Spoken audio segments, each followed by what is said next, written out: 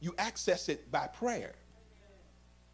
This is how you fight, because you don't fight what you see. You fight what's behind what you see. But you can't deal with what's behind because you've never been there long enough in that realm to fight over there. And when you do get in there, the demons are laughing at you. They say, I ain't seen her in 11 months. Do you know who she is? Who is this? Because those that pray and intercede, hell knows you. He knows who you are. Those that pray are known by hell. That's why as soon as you wake up, are they up? They up.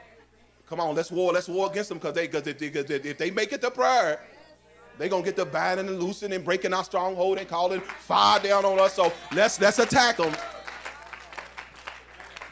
This is what you're building. That's why Jesus said, don't build no reputation with men. You want to be infamous in hell.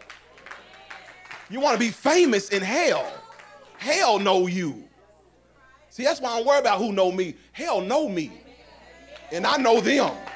And that's why I pray so much, because I know they know me and I know them, and I don't like them, they don't like me. And when I have issues, I don't talk to people. I pray. I have long hours of intercession. My wife will tell you, long intercession. You have to see, there's no way to maintain any level of peace. Any level of peace without intercession, without true prayer. This is why Paul said, pray without ceasing. Pray all kinds of prayer. How do I pray? Pray any prayer. Just pray.